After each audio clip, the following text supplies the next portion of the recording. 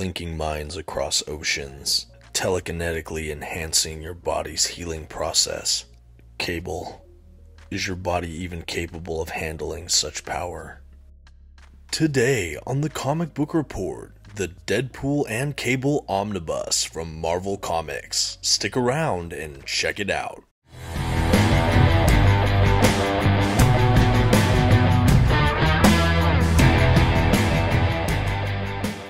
Hey, how's it going everyone? This is Dominic, and today you're tuning in to the Comic Book Report, where we review comic books and graphic novels so you can get an idea of what to read. And today I got a really fun series in the form of the Deadpool and Cable Omnibus. It's been a long time since I've read this entire run, so revisiting some of these issues was an absolute blast. But before we dive into today's review, I just want to shout out our channel sponsor, OrganicPriceBooks.com. If you're looking to pick up your own comic book collected editions, definitely check them out with the link in my bio. You can also use my code, TheComicBookReport, at checkout to receive $2 off of your order. Please note if you use my affiliate link or code to make a purchase, I will earn a small commission, but it's a fantastic way to support the channel. Thank you so much for considering. Now let's get started with today's omnibus review.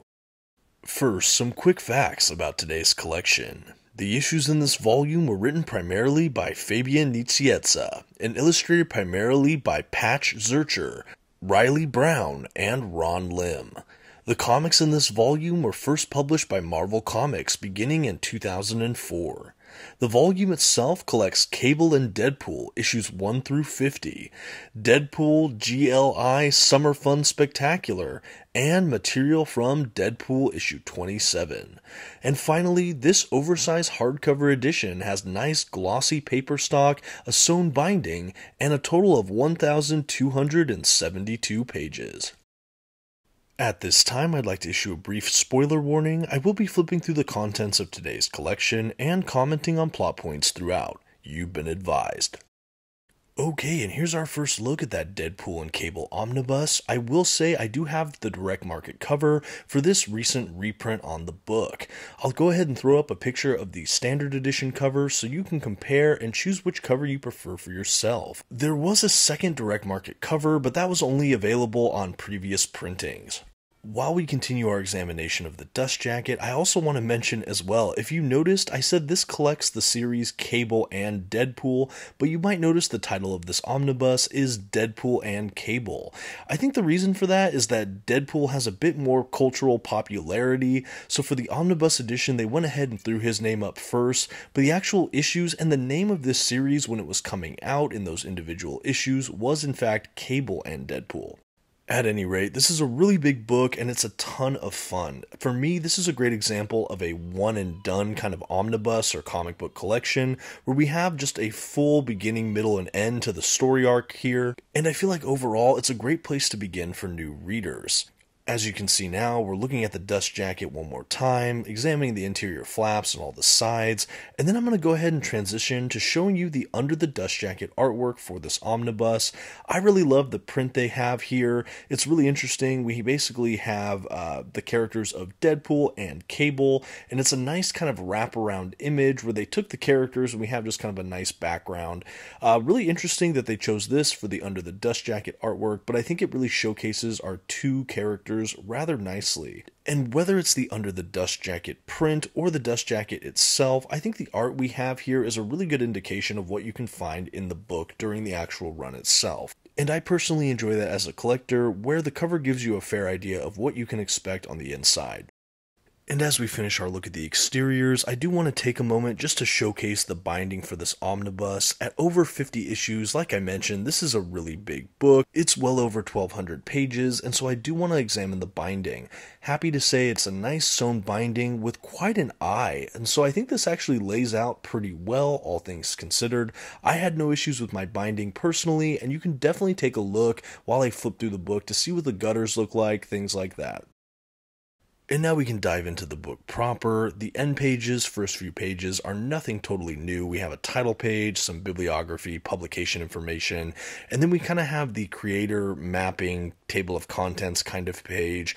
Unfortunately, with a modern omnibus like this, we don't have a proper table of contents with pages to kind of index and map each issue, which is a bit of a shame, but nothing too unexpected, things like that. As far as what's included in this book, I already mentioned it earlier, but the bulk of this omnibus is the 50 issues of that Cable and Deadpool run.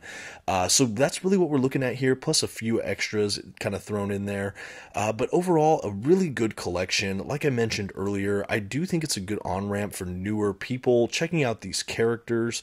I think one thing I will say about it is I think that Cable specifically is not depicted like I've seen him really anywhere else in comic books. This was my first exposure to Cable, and then when I went back and read some of his earlier appearances, I felt like the character was almost unrecognizable. Granted, he might have developed or matured as the kind of Marvel continuity continued on. But again, the Cable we have here is quite a bit different than the Cable we see in some of his earlier appearances.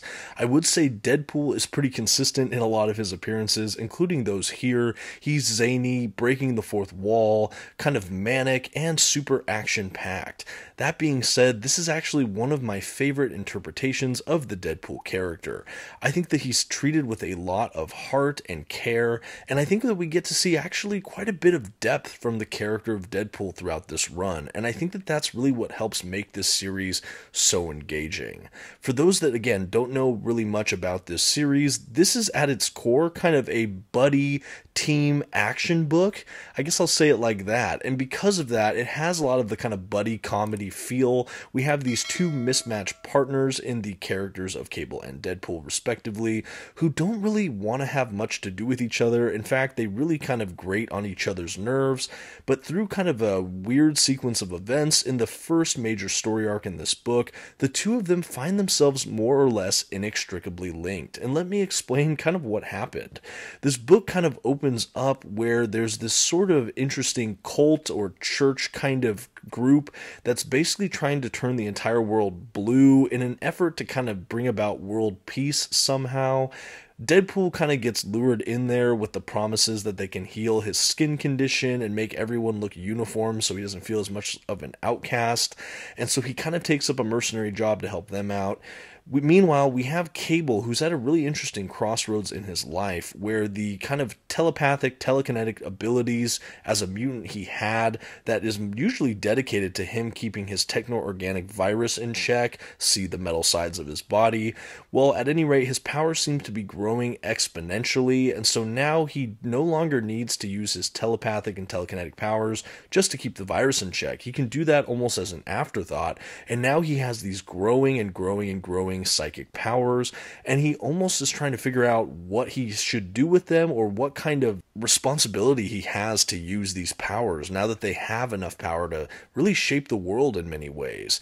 We see Cable kind of at a philosophical, just sort of crisis. We have him kind of trying to touch into a more spiritual side of his personality. At any rate, he comes into the crosshairs of this sort of church, and they kind of become at odds. At any rate, a lot of action and just zaniness ensues, and ultimately, both Deadpool and Cable are exposed to this virus that basically starts to liquefy them. Cable has the ability to heal Deadpool, but Deadpool needs to help Cable by giving him some of his blood that has his mutant healing factor abilities, or, artificial healing factor abilities.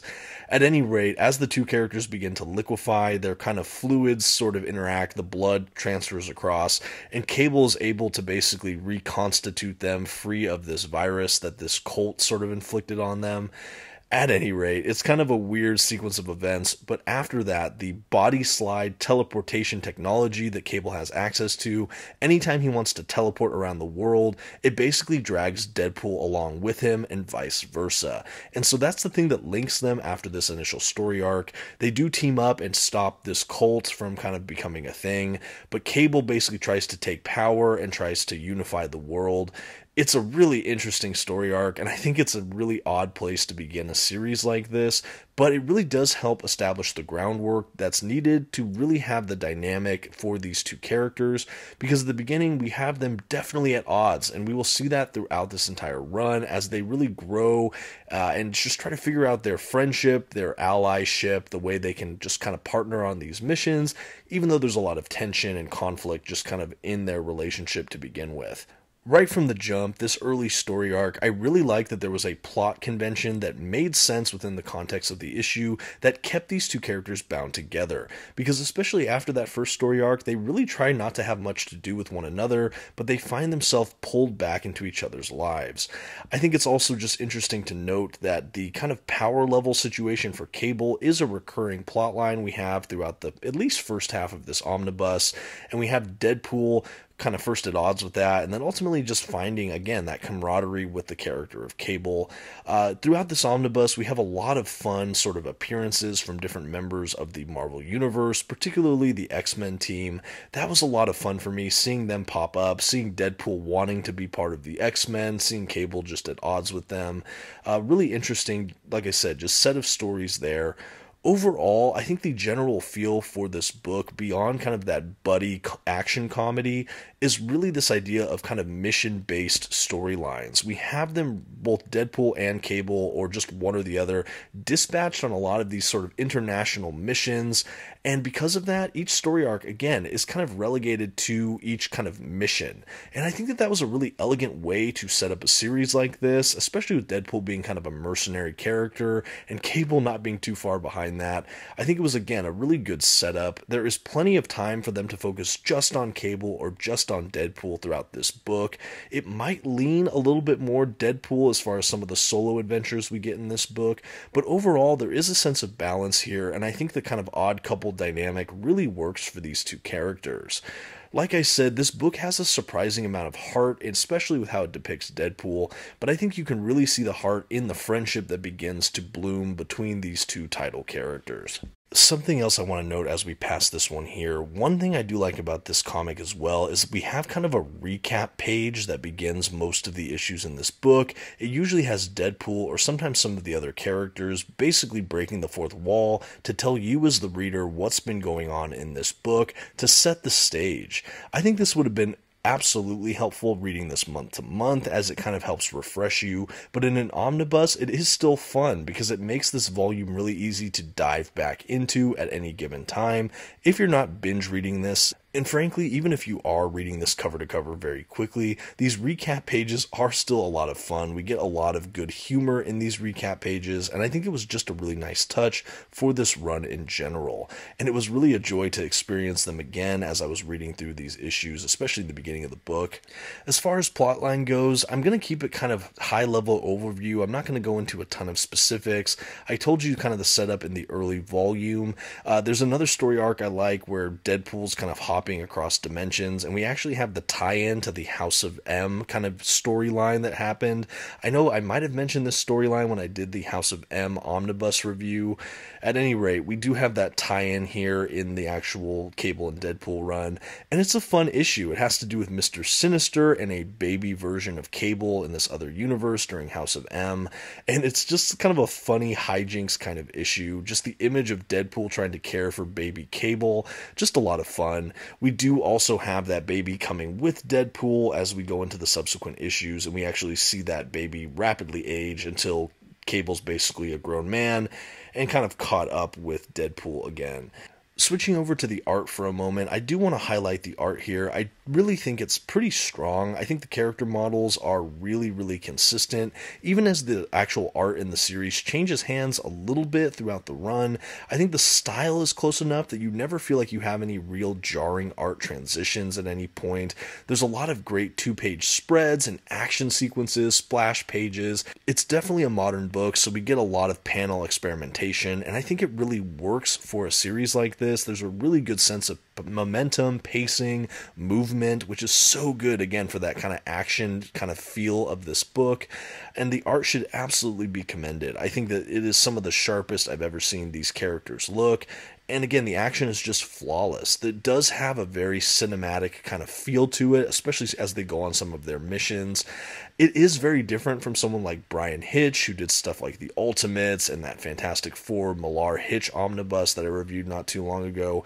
But in the same way, there is this cinematic quality I definitely see in the art in this book as well. It feels like I'm watching a really good movie or kind of television series, and I mean that as an absolute compliment. The art is so immersive, and it really, really does serve the storytelling quite well.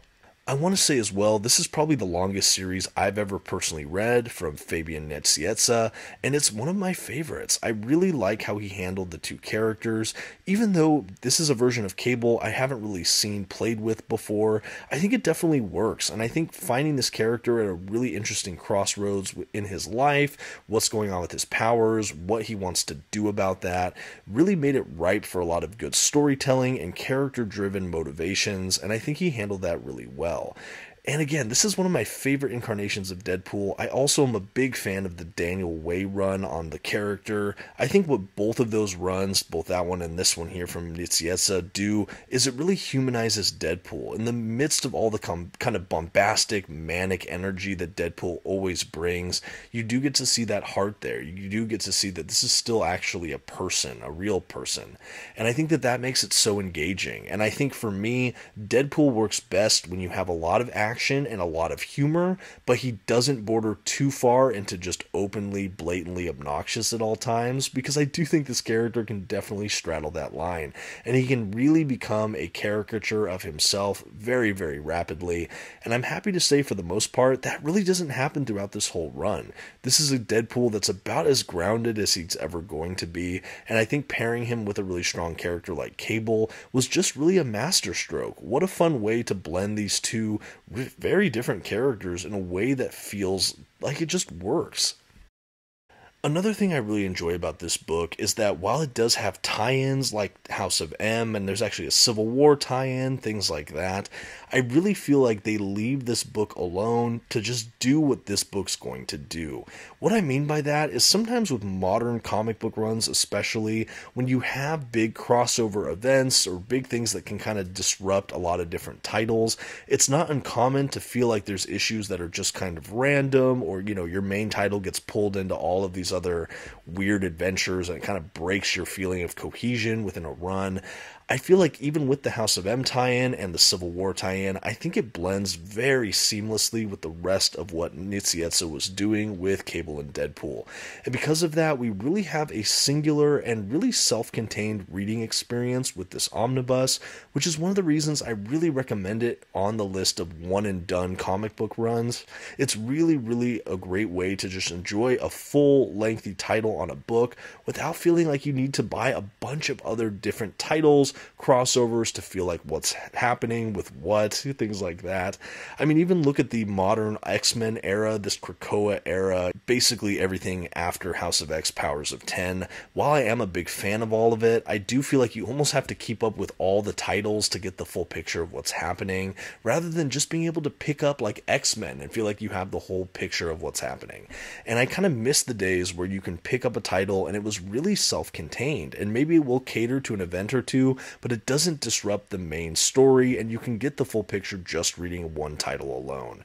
And I do really like that with this book, and it's something I really want to commend.